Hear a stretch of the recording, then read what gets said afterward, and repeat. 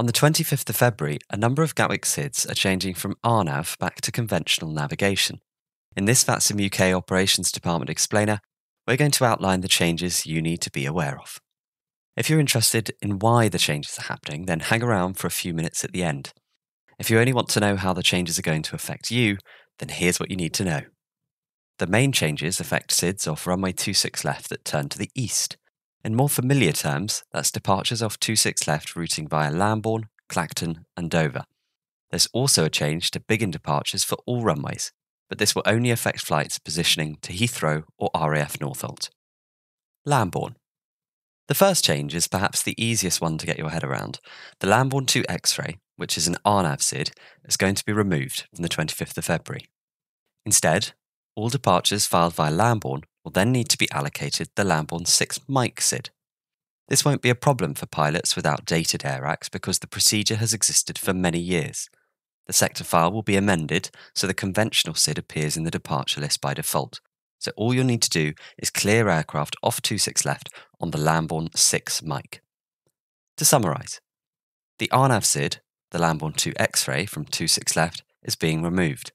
Instead, departures will use the existing Lambourne 6 Mike conventional procedure. Clacton. Now this is where things start to get a little more complicated.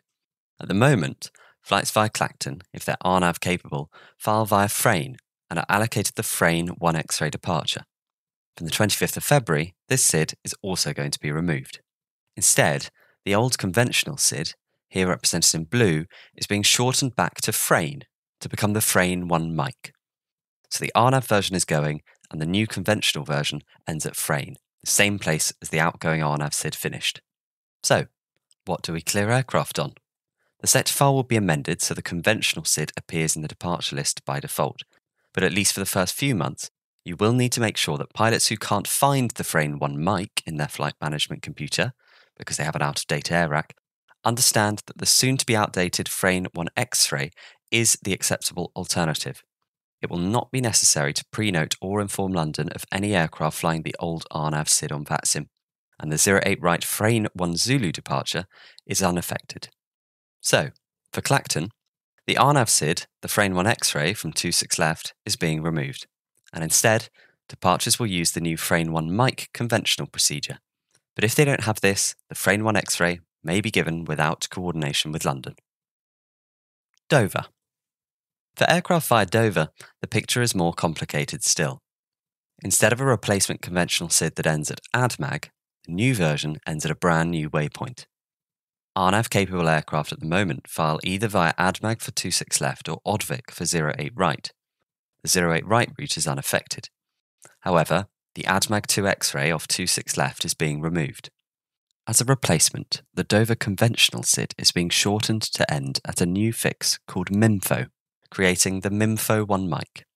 When amending flight plans, anyone with the new MIMFO departure will join the same Yankee 312 airway that they do now from the ADMAG SID.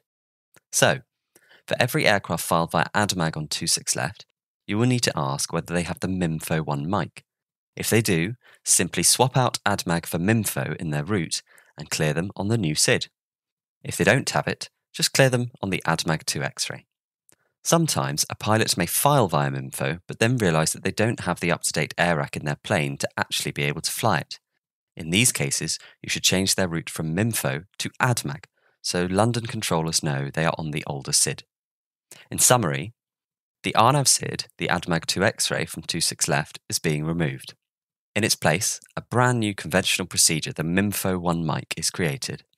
Flight plans will need to start at either ADMAG or MIMFO before joining the Yankee 312 airway. Biggin. All of the Biggin RNAV SIDs are being removed from the AIP, so will no longer be flyable. We are leaving the coordination process for positioning flights to Heathrow and Northolt exactly as it is now.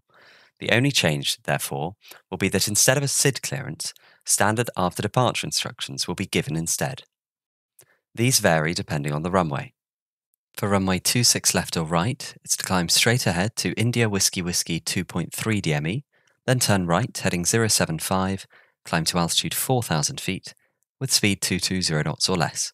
For runway 08 right or left, is to climb straight ahead to India Golf Golf 5 DME, then turn right heading 090 degrees and climb to altitude 6,000 feet. An example of this clearance would be speedbird 9056 cleared to Heathrow via Biggin. After departure, runway 26 left, climb straight ahead to India Whiskey Whiskey 2.3 DME, then turn right heading 075, climb to altitude 4,000 feet, speed 220 knots or less, squawk 4624.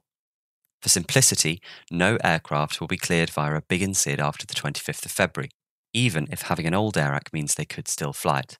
And remember, this departure is only for traffic positioning to Heathrow or RAF Northolt. So, let's recap the changes. Each route has a slightly different approach we need to take because of the differences in how Gatwick has chosen to revert to conventional SIDs. Via Lambourne, all you need to do is clear every aircraft of 26 left on the already existing Lambourne 6 mic. This is by far the simplest change.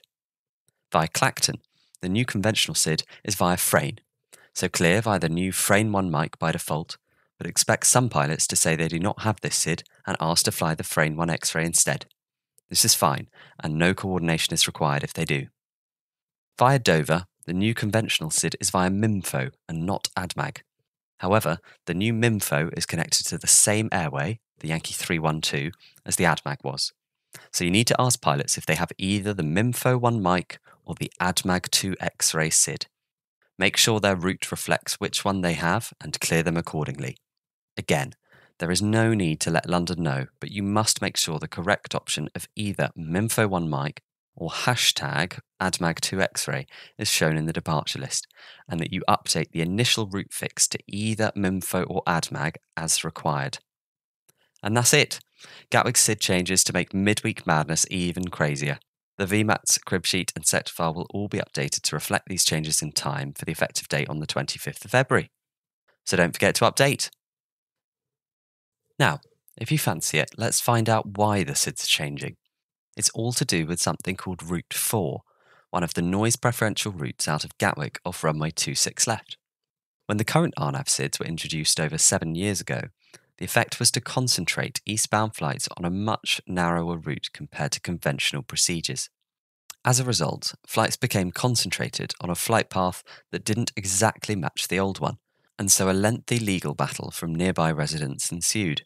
At appeal to the Civil Aviation Authority, which makes decisions on airspace changes in the UK, it was successfully argued that when the RNAV procedures were introduced, Gatwick Airport had also not sufficiently explained the benefits of the do-nothing approach. The do-nothing approach would have been to not introduce the RNAV SIDs at all. The successful appeal only affects Route 4 SIDs, so that's Lambourne, FRANE and ADMAG from runway 26 left.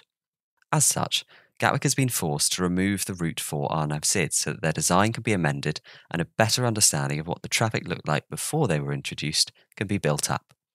Both Biggin RNAV procedures off 26 left and 08 right have been removed too.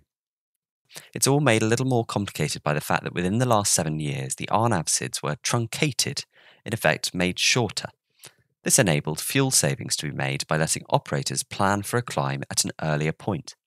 So, in order to make sure there is no net negative impact on the environment by reverting to conventional SIDs, some of them are being truncated to end at a similar place to the RNAV SIDs they are now replacing. Complex, huh? Well, if you're confused, then we don't blame you.